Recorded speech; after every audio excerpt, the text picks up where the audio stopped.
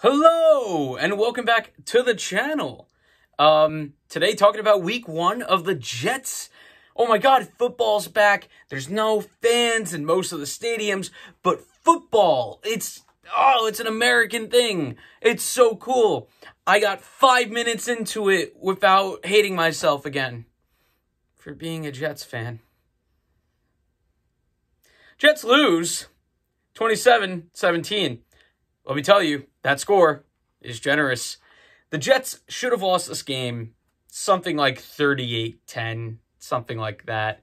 This was pathetic. The 1 o'clock game, I got up nice and early. I got up at 6:30, not for the 1 o'clock game. Don't worry, it was for softball.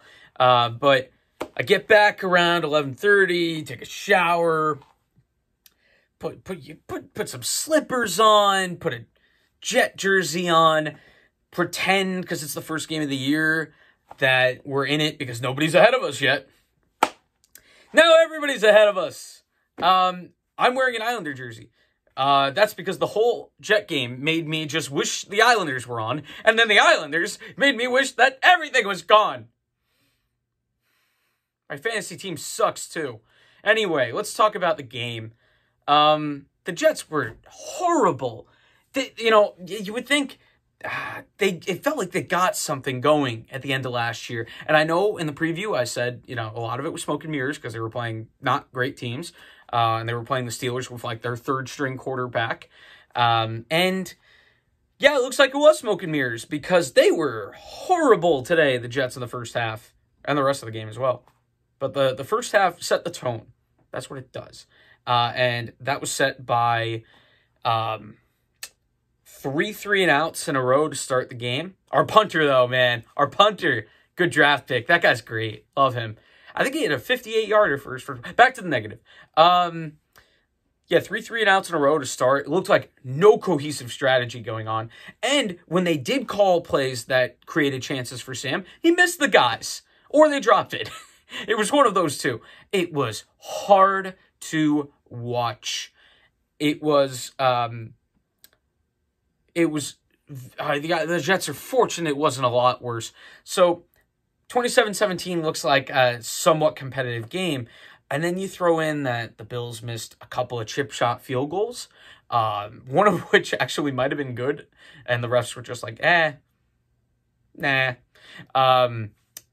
Also, Josh Allen fumbled a couple times. Both of them lost fumbles, so the Jets creating turnovers, something that our defense doesn't usually do. And guess what? We were good against the run. That's the one thing we're good at. We can stop the run like nobody else in the league, but we can't stop anything else. Quarterback running, that's not good. Can't do that. Jets defensive line is good at bottling up the run on designed runs. Not designed runs by the quarterback. Josh Allen had a few times in this game where it looked like the Jets had a clean shot at him, and they just missed him. Marcus May had one early on where Josh Allen just gave a little, that's it. And that's all it took for Marcus May to miss the tackle. Now, to Marcus May's credit, he had 2 sacks later in the game. He played the role of Jamal Adams today, blitzed the safety a bunch, and he looked good. It was that one missed sack early on. That's tough. But you know what? Everybody else missed a bunch of sacks, so don't worry about it. All time, he had all the time in the world, Josh Allen, to throw the ball. Josh Allen, even in a win, and in a game where he ran pretty effectively, fumbled a bunch, missed a couple of open receivers. Doesn't really matter against the Jets. Doesn't at all. We're terrible.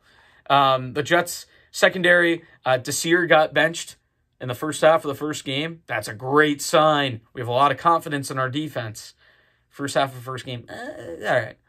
I mean, I guess it was kind of the right move. A couple of penalties called on Desir, and he kind of got destroyed. And I kind of should have started John Brown in fantasy. But I didn't. And that's where we are. Anyway, but it was 21-0 in a blink of an eye after the Jets' defense bent but didn't break for most of the first quarter. Yeah, it just got blown away for a while there. That's what happens when your offense doesn't get a first down for the first 3 series. Defense starts to get a little bit gassed. And, yeah, the Bills just walked right over the Jets. Just thank God I've been watching the Jets for a long time. And you might say, why the hell is that? Because now I'm Nostradamus when it comes to the Jets. Right before halftime, if you check the Belmont Bunch Twitter, which, yes, I am now using for the Jets as well, sue me, the Jets had a little bit of a nice drive going. But we only had one timeout left because we called a couple. We also had a delay of game, by the way, just as far as we're talking about big mistakes. We had a delay of game coming out of a TV timeout? Kickoff. That can't happen. That's basically right out of a timeout. How the hell do you do that? That's incredible. We got a rinky-dink field goal. And I knew it. I tweeted, I am so excited for the end of this drive when the Jets kick a meaningless field goal. And the comedic gold that the Jets give you. Oh, thank you. You make me look like Nostradamus, and you make me look sort of funny. Neither of which are things that are true. The field goal was because with like 20 seconds left in the half, in the red zone, down by 3 touchdowns, Adam Gase said, we're going to check down the middle. That's right. Don't get out of bounds. Don't create a play that you can get out of bounds on and get a second shot at the end zone on the next play. I don't know. Dump it. Spike it with 3 seconds left.